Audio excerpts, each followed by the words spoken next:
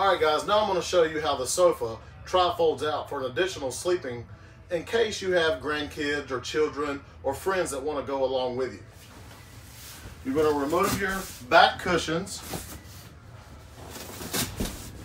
which are just held on with Velcro. Lift from the bottom. As you come up, pull the legs out down for support. Pop it down, fold the back down.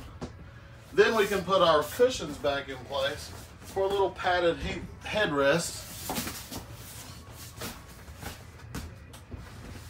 And now you have a queen size bed here for any guests who may accompany on your camping trip.